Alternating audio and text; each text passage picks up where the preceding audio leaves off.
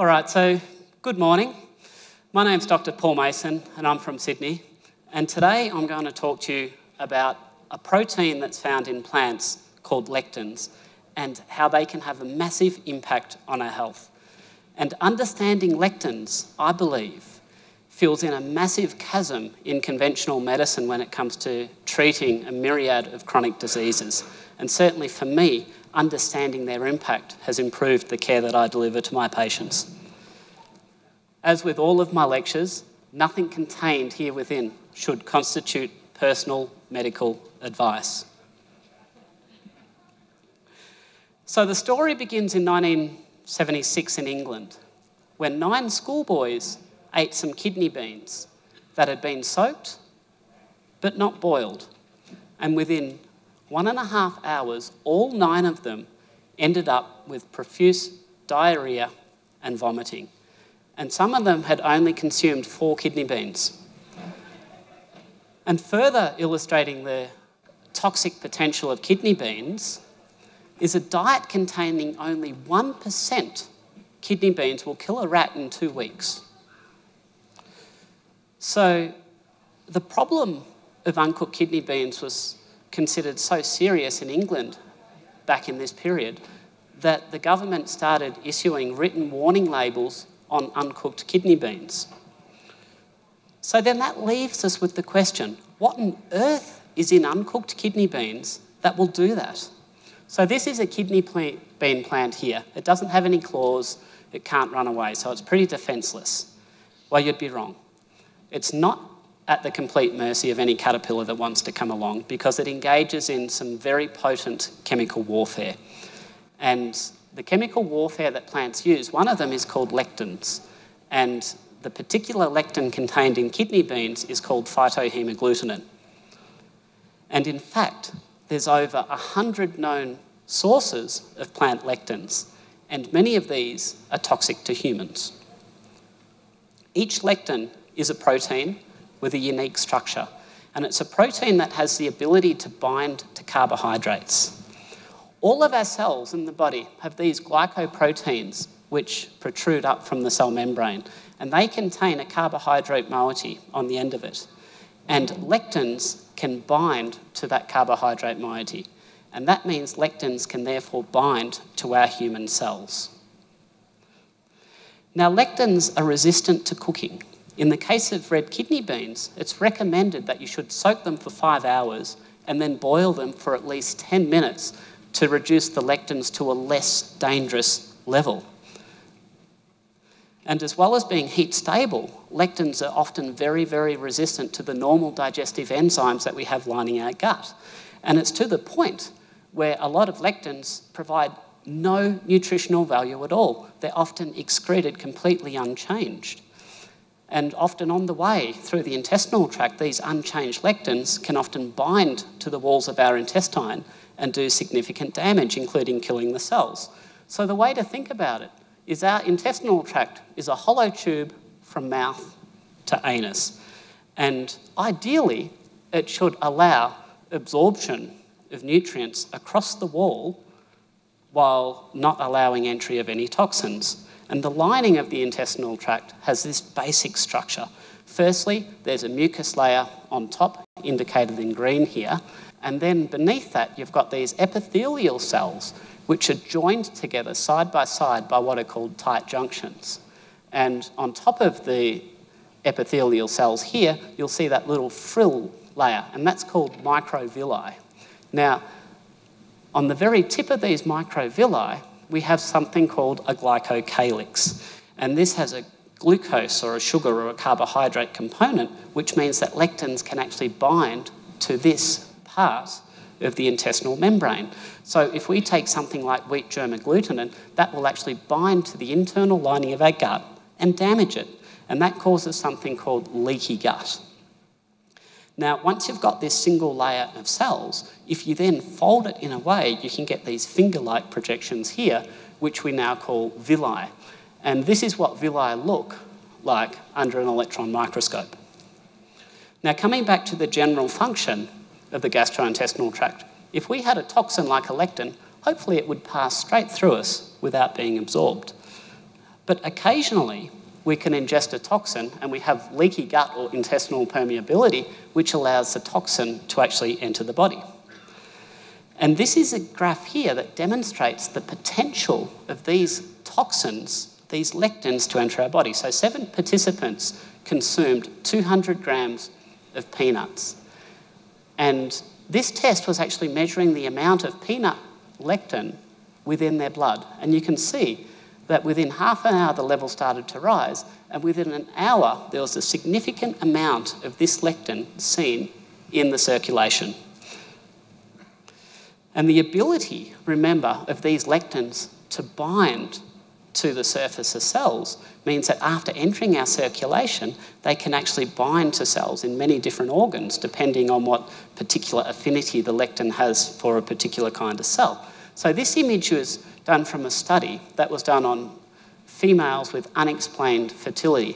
And this is a sample of the endometrium, the lining of the uterus. And what you can actually see is indicated by the arrows is they're actually demonstrating soybean agglutinin, a lectin actually bound to some endometrial tissue. Now, unfortunately, the consumption of lectins in our diet is actually increasing significantly. So, in part, this is due to natural selection, selective breeding, and genetic modification of crops, which tends to select for species that are naturally resistant to pesticides. And that natural resistance comes from lectins. So let's take a look at the specific health consequences that these lectins can have, beginning with obesity. Has anybody ever noticed that when they cut plant foods out of their diet, that they lost weight? Even if you're already on a low carbohydrate diet. So why is that? I know several people who have lost over 10 kilograms, and it's because lectins can stimulate the insulin receptor. Insulin is a hormone that stimulates fat storage, and lectins can stimulate this. This graph here is from a 1983 study, and it compared active fat storage between wheat germ agglutinin and insulin. So down the bottom here, this is what happened to fat storage when insulin alone was given. This is what happened to fat storage when insulin plus a lectin in the form of wheat germ agglutinin was given. And this is what happened when you just give lectin alone. And the point is that it stimulates the insulin receptor in a far more prolonged fashion than even does insulin. So this is a concern if you're trying to lose weight. But it's not only wheat germ agglutinin that has this ability. In the same study, they actually looked at 2 other lectins as well. And you can see ability to produce persistent lipogenesis, creating fat. And it seems like lectin can also impact on another hormone critical to fat storage. And this hormone is leptin with a P, not to be confused with lectin.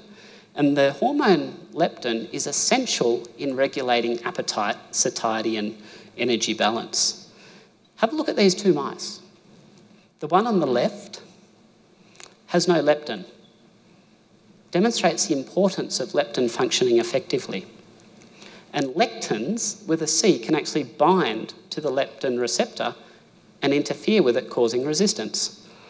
And this here is a study showing of another lectin, concavenin A, that leads to leptin resistance. And when we test this in animal studies using isochloric diets that simply eliminate lectins, it leads to significant weight loss in the animals. Now, what about reflux? We're all familiar with reflux. That's what happens when you have stomach acid in the stomach that ascends up the esophagus. It's often called heartburn. Well, you might be surprised to learn that lectins can also cause this because they can stimulate excess acid production. So this is a mast cell here, and it can secrete a chemical called histamine. And if it secretes histamine, that then leads to acid production in the stomach. And lectins can come along and bind to these molecules on the outside of the mast cell called IgE molecules, and that stimulates the histamine release. And through this mechanism, you can actually increase the acid. And this is one study where it showed a dramatic reduction in the acid levels in the esophagus within 6 days of starting a low carbohydrate diet. And that's simply because when you go on a low carb diet, you often cut out the lectin-rich grains and cereals. So they actually had probes down into the esophagus that were sitting there for 24 hours and measuring the acid level constantly. And you can see that in a matter of 6 days, there was a significant reduction in the acidity within the esophagus. And this is why symptoms of reflux often improve incredibly rapidly when we go on a plant-free diet. Now, I'd like to make a very important point here. So far, I've only talked about plant lectins, but lectins actually do exist in animal foods as well, and other foods. The reason I'm only talking about plant lectins is that they're far more likely to be problematic. Doesn't mean that animal-based lectins can't be problematic, it's just they're so much less likely to do it.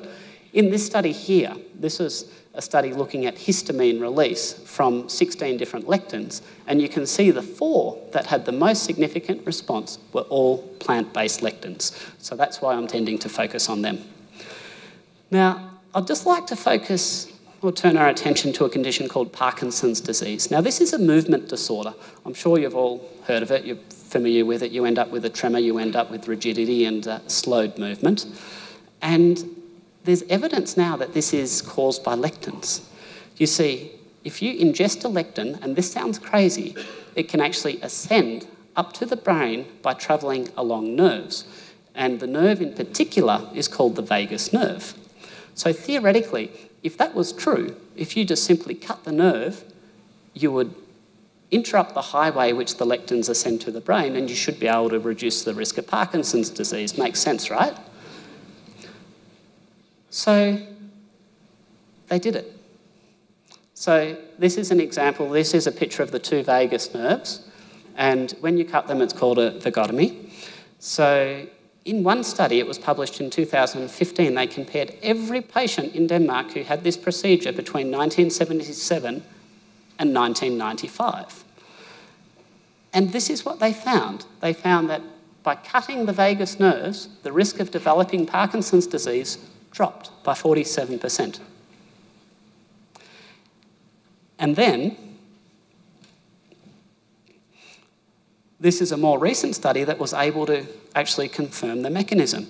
It was able to demonstrate that lectins were actually able to travel to the neurons in the brain which are affected in Parkinson's disease. And this graphic here shows the ingested P-lectin sitting on top of a neuron in the brain that makes dopamine.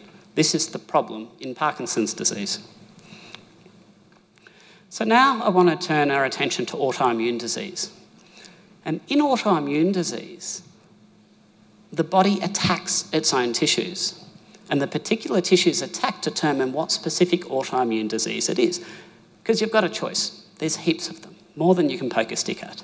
And different examples of them might include different types of inflammatory arthritis. You might have pernicious anemia. You might even have multiple sclerosis, type 1 diabetes, inflammatory bowel disease, lupus, and the list goes on.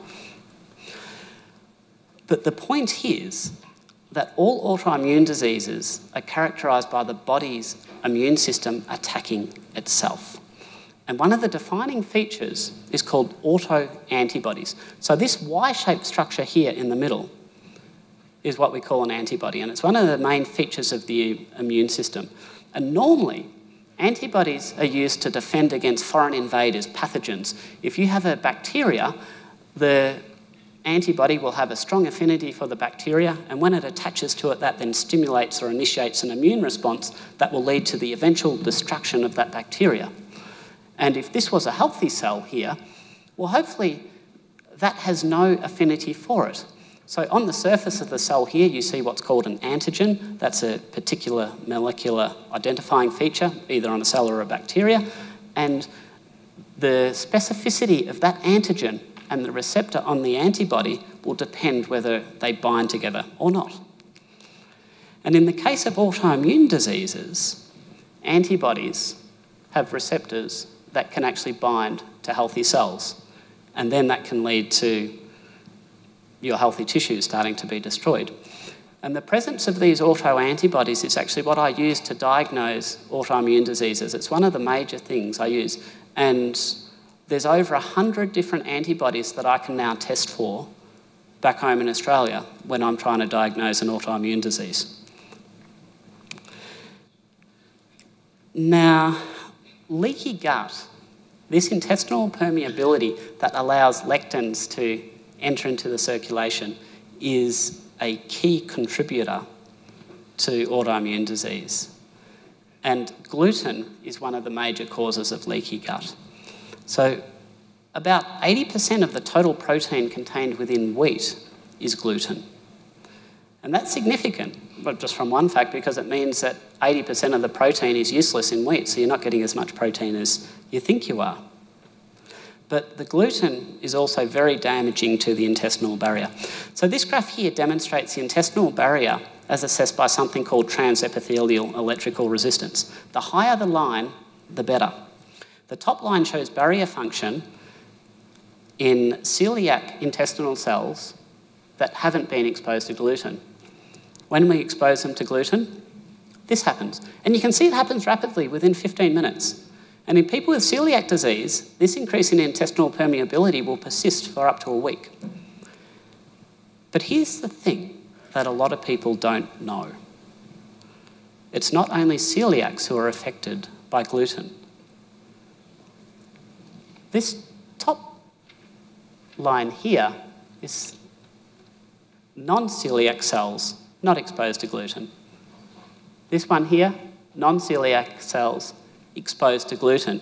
There's still a significant impediment to intestinal barrier function.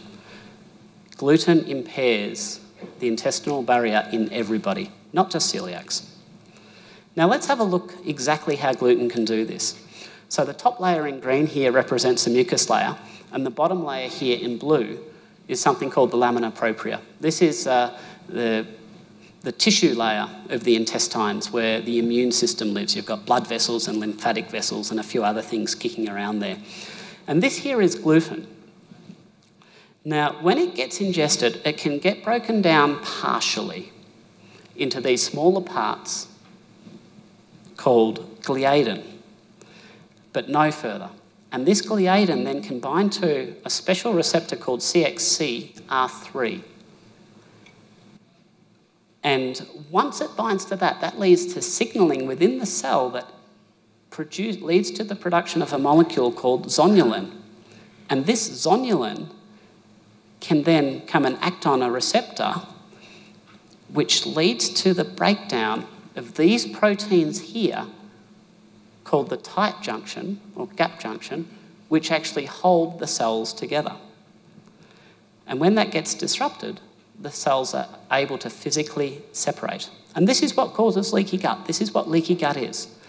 And then these lectins that have been ingested, as well as any bacteria that might exist in the intestines, can actually pass between the cells and get down to the lamina propria, where it gets exposed to the immune system and it's able to interact with the immune system. Now, because lectins are essentially foreign particles, we often mount an immune response to get them. So we often end up developing antibodies that will target them. So let's say here in purple that that's a lectin. And if you have a look at the antigen on the surface in green, you can see that it's the same as part of an antigen on a healthy cell. So that means if we develop an antibody response against the lectin, we can also develop an antibody response against a healthy cell. And this is called molecular mimicry. And this is thought to underpin most autoimmune disease. Now, lectins aren't the only cause of molecular mimicry in autoimmune disease. We can also have cell wall fragments from bacteria that look very similar to our healthy cells that will trigger this molecular mimicry type response. And certainly this has been shown to be the case in rheumatoid arthritis and a couple of other very specific inflammatory conditions. Now, in addition to molecular mimicry, these bacteria can also exacerbate symptoms of inflammatory conditions like arthritis because they secrete toxins called lipopolysaccharides. Now, you can see dotting the surface of the bacterium here and circled here what's called the lipopolysaccharides. And when the bacteria enter the circulation, they're then able to release these lipopolysaccharides into the circulation, which then will stimulate inflammation. And it stimulates inflammation because the lipopolysaccharide can bind to this receptor up here called the toll-like receptor 4, and that then initiates an inflammatory cascade, which ends up having a whole lot of deleterious downstream effects. But here's a key point. And I often hear people talking about the importance of lipopolysaccharides in inflammation, but they're not all the same. Some lipopolysaccharides will stimulate this toll-like receptor, and some won't. Some will block it. You can have pro-inflammatory lipopolysaccharides, and you can have anti-inflammatory ones as well. So, in general, lipopolysaccharide produced by this group of bacteria, the Bacteroidetes phylum, is actually quite inhibitory of this inflammatory cascade. And reassuringly, when we're in good health, it's this phylum of bacteria which produces most of our lipopolysaccharide. And further, if we're on a healthy diet, often a ketogenic diet, a high saturated fat and animal protein diet, those diets have actually been shown to increase the proportion of Bacteroidetes, which is actually falls within the phylum of the larger phylum that produces these anti-inflammatory lipopolysaccharides. So a healthy diet might actually increase the amount of lipopolysaccharides, but it will produce anti-inflammatory lipopolysaccharides. And this is a point that's often missed in the research. Now, one of the conditions that's linked to type 1 diabetes is gluten consumption, rather. So if you consume gluten, it's been shown that your risk of developing type 1 diabetes, gluten, Hashimoto's thyroiditis, these other clusters of autoimmune diseases is significantly increased. And this recent study encapsulates that risk with maternal gluten consumption, looking at the risk of developing type 1 diabetes in offspring. So they looked at over 100,000 pregnancies in Denmark, and what they found was there was a reliable linear increased risk of type 1 diabetes with gluten consumption. And for the highest group of gluten consumption, the risk of your offspring developing type 1 diabetes was doubled.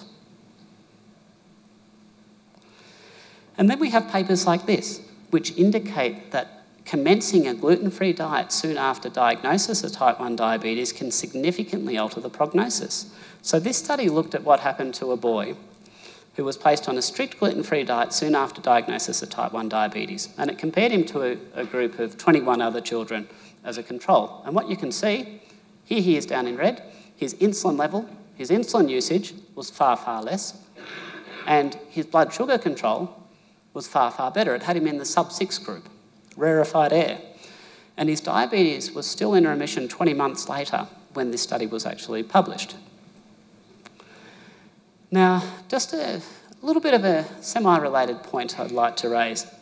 We cannot assume that only children develop type 1 diabetes. We don't call it that in adults. We use the term latent autoimmune diabetes of adulthood, which is a pretty cumbersome name, but it's essentially the same. It's diabetes of autoimmune origin. And in fact, up to 14% of cases of type 2 diabetes, which are diagnosed in adults, actually have an autoimmune component. And this is huge because it means there's a potential intervention that we might be able to do for these other people that we're missing out on. And unfortunately, we very, very rarely test for autoimmune diabetes in adults, despite the fact that the chances are more than 1 in 10 of type 2 diabetics actually have this condition. And it doesn't matter if you're overweight and have other metabolic risk factors, you still could have this autoimmune type of adult onset diabetes. So it's probably time to pause for a moment and ask why not everybody has an autoimmune disease? Because we've all consumed lectins in the past, right? So I find it helpful to apply the Swiss cheese model of accident causation here. And that states that accidents only happen when deficiencies in the defences line up. So if we have a think about autoimmune diseases, you need to pick the wrong parents. You probably need to have some aspect of intestinal permeability, which may or may not be triggered by lectin consumption. And then you may also need to be consuming lectins or have some other kind of antigenic stimulus like certain bacteria within your gut. So unless all of those three line up, then chances are you probably won't develop an autoimmune disease. But for people that have picked the wrong parents, these next two layers become very important. So let's pay a bit more attention to intestinal permeability or leaky gut now. So this chart here was derived from a genome association study looking at inflammatory bowel disease, and it found that having inflammatory bowel disease, or the genetics for it, increased the risk of 23 other conditions, most of them autoimmune diseases. So this should suggest that there's something about inflammatory bowel disease which is inherently associated with increased intestinal permeability that is problematic in autoimmune disease. So let's start with a few factors of things that we can actually do to reduce or increase intestinal permeability. Other risk factors. Alcohol's a big one. So clearly here you can see that intestinal permeability is far higher consuming ethanol than not. What about anti-inflammatory medications? Likewise, this is diclofenac, this is the active ingredient found in Voltaren. So it's been understood for a long, long time that taking anti-inflammatory medication increases intestinal permeability. And to add insult to injury, these are the medications that doctors often prescribe to people with joint pain in a group of arthritis called the seronegative spondyloarthropathies, or even rheumatoid arthritis, these other conditions that, as a root cause, will often have intestinal permeability contributing. Now, let's have a look at processed foods. So they're full of a myriad of ingredients, but they're always homogenised. And the reason is because they contain emulsifiers. And this study here, it was done in mice, but it actually compared a couple of emulsifiers at 1% of their food intake. So it wasn't big. Compared to the amount of emulsifiers that an average person on a processed food diet consumes, this is actually quite modest.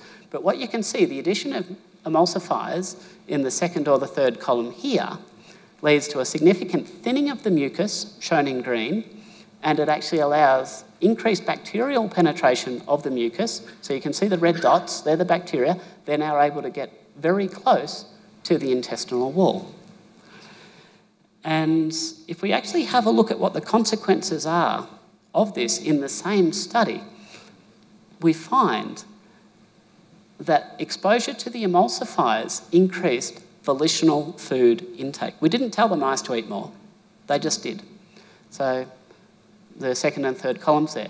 And predictably, this then led to a significant increase in fasting blood glucose levels.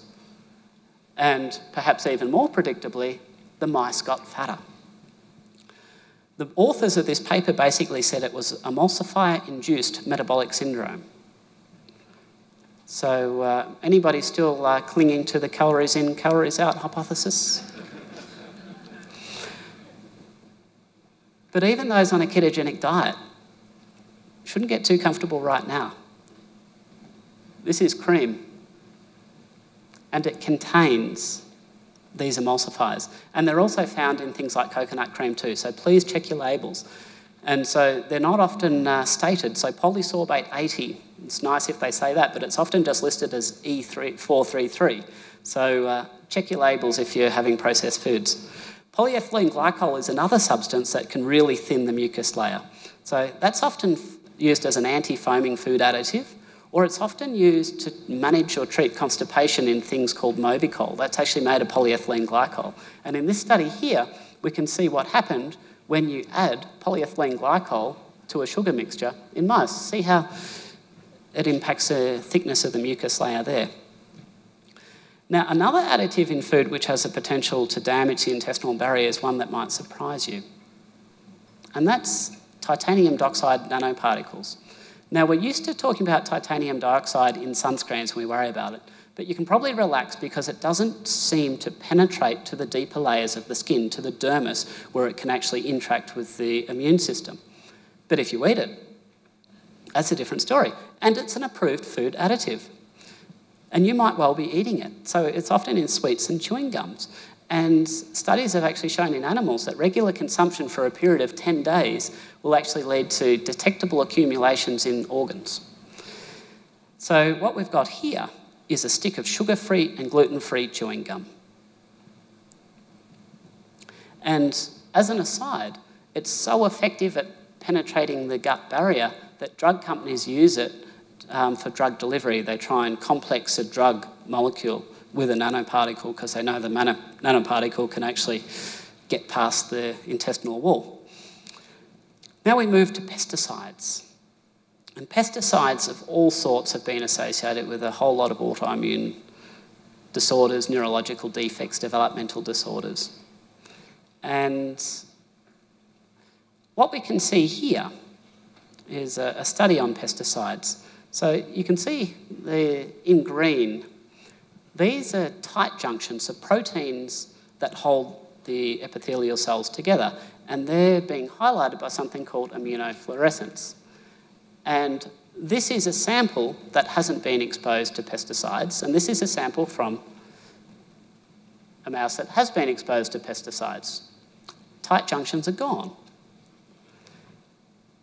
And associated with this loss of tight junctions is increased passage of bacteria into the circulation. So this is from the same study, and this graph demonstrates the percentage of rats following pesticide exposure who had different classes of bacteria in their circulation. So the grey bars demonstrate the rats exposed to pesticides, and the white bars demonstrate the rats who weren't.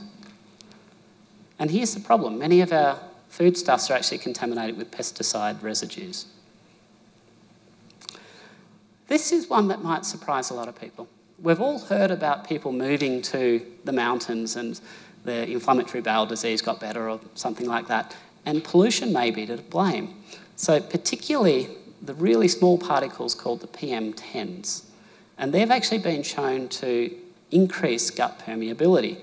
And in this graph here, in control mice, we have mice exposed to PM10, you can see there's a significant increase in intestinal permeability, especially in the colon. And the reason it's worse in the colon is probably because the residue spends the longest time in that part of the gastrointestinal tract. And they can also induce free radical damage, which then has a whole another list of consequences in terms of oxidative stress and free radical production. What about chemicals found in plastic? You've all probably heard of BPA, and we know that BPA is damaging to the gut lining, but it's being taken out of the food packaging now, right? So that's got to be a good thing. Well, it's being replaced by something called BPS. It basically has the same effect, we think, except it hasn't really been studied. But now, 80% of Americans actually have detectable levels of BPS in their urine. So maybe stay away from plastics. Now, let's have a look at things that you can do, things that are good. Now, the consumption of fats has actually been shown to significantly improve the function of the mucus layer in the intestines. And the effect was significant. So when we compared it, we had 200 nanometer spheres, and we measured the passage of those across a barrier. The consumption of fats immediately preceding that reduced the passage by at least 10 times, and possibly more than 100 times. There's something else we can take, possibly, and that's called glutamine. This is one of the most abundant amino acids in the bodies, and it's used as the main fuel source by the intestinal cells, and that significantly contributes to the structural integrity of the enterocytes. And in animals, if we give a mouse indomethacin, we can see a lot of the cells die. And when we give them indomethacin plus glutamine, we see that it's restored to baseline. So as yet, human trials, and there've been a couple, they haven't quite had as dramatic results. But I'm still waiting. I suspect it probably will be beneficial. Bovine colostrum. So colostrum is the milk. This is the milk that the cows are making the first few days after birth. And this is a randomised controlled trial on 7 male volunteers who took 50 milligrams of indomethacin 3 times a day for 5 days. And what they found was that before they took indomethacin and after they took indomethacin, if they had colostrum, there was no change in their intestinal permeability.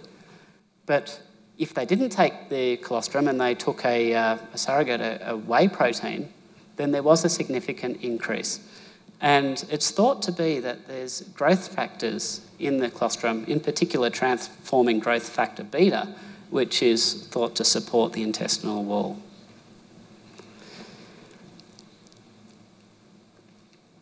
Now, by definition, lectins can bind to sugars because remember they're carbohydrate protein. So the theory is that perhaps if we're consuming lectins, we can consume sugars at the same time, and these sugars will serve as a decoy and bind to the lectins before they can hit our intestinal wall and do the damage. And what you can see here in this study on mice is that if they were giving a lectin on its own, there was a significant increase in intestinal permeability. But when they gave a co-consumption of sugar plus the lectin, the damage was reduced. And there's also theories that giving glucosamine supplement will do the same. So we can actually do a decoy. Now, the really interesting thing to consider here is that if you're a vegetarian on a low carbohydrate diet, then you may actually be getting more damage from the lectins than somebody still, chortling down all the Tim Tams and whatever sugary treats you guys have over here. Now, lecithin is a unique substance. So this is often used as a natural emulsifier in foods, but it's a good guy. So it actually contains something called phosphatidylcholine, and more than 70% of the phospholipids in our mucous membrane is made as phosphatidylcholine. And orally ingested lecithin has actually been shown to adhere to the mucus layer and strengthen it. And in one randomised controlled trial, it led to a more than 50% improvement in symptoms in more than 90% of patients with inflammatory bowel disease. And this was in a population that was refractory to steroids and other medications. And in fact, 80% of patients who were on steroids were able to have them withdrawn because of the lecithin. Now, we've already seen a significant association between bacterial populations in the gut and intestinal permeability. So the question is, well, can we supplement with bacterial populations in the form of probiotics? And several strains of bacteria have actually been shown to be beneficial to the intestinal lining. And this includes Lactobacillus plantarum, which is found in a medical grade probiotic supplement called VSL3 that we often use in inflammatory bowel disease. One of the issues is, though, the need to nourish any introduced bacteria. If the food supply or the nutrients available for the bacteria which we introduce is not favourable to it, it's likely to be outcompeted by other bacteria, and that just means that we're going to need to have a continual delivery. Now, as you know, there's some debate about whether we should have dairy foods. And a lot of the debate goes around whether we should have A1 or A2 proteins. So basically, A1 protein, which is found in some milks, can lead to the formation of a peptide called BCM7. And this has certain opiate-type effects. It can bind to opiate receptors in the brain, possibly lead to cognitive dysfunction, and it can often, it's thought, it might also cause intestinal inflammation and several other things. And there is some studies that actually show, comparing A1 and A2 milks, that eliminating the A1 protein led to a reduction in systemic inflammation and improving cognitive performance and several other things. But there is a take-home point here, because putting that to one side, both the milks still led to a low-grade inflammatory response, the type of which is often seen in conditions what we call atopy, allergic-type conditions, asthmatic-type conditions. So it's probably reasonable here to err on the side of caution. If you have a genetic susceptibility for developing allergies or autoimmune disease, then avoiding cow's milk for the first period of your life is certainly highly recommended and possibly ongoing. So, just to wind up, the question is, with all of this theory, does avoiding these plant-based lectins actually help autoimmune conditions? And the answer is yes.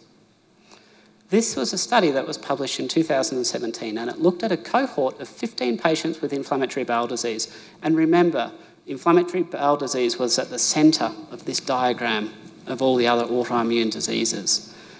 And the average duration of inflammatory bowel disease in the study participants was 19 years. And 7 of the 15 actually relied on expensive, what we call biological therapy, monoclonal antibodies, to try and help control their disease. So they were placed on a diet that was called the autoimmune protocol. So they avoided gluten, refined sugar, grains, legumes, nightshade vegetables, because they carry a lot of lectins. A lot of people don't realise. So your potato, your capsicum, or you guys call them bell peppers, your eggplants, tomatoes, chilies, very rich in lectins. So we cut out the nightshades. No dairy, no eggs, no coffee, no alcohol, no nuts, no seeds, no food additives. And they also gave them a little bit of lifestyle advice, optimise your sleep, exercise a little bit. So what were the results? Well, 11 of the 15 subjects had clinical remission by 6 weeks, and they maintained it for the duration of the study. And remember, the average duration of inflammatory bowel disease entering the study was 19 years. Now, by virtue of the small study size, the laboratory measurements didn't reach statistical significance, but they did show a trend for improvements. Take, for example, fecal calprotectin. This is a marker of bowel inflammation that gets shed off into the faeces, and it's a very reliable test of inflammatory bowel disease. And in actual fact, it's one of my preferred tests for this condition that I do in the clinic. And the average reduction was from 471 to 112. Now, it didn't reach statistical significance by virtue of the small sample size, but certainly if there was reductions like that, I'd consider that clinically significant. And these kind of results mirror the results that I actually see in my patients. I think we should wind up there, so thank you.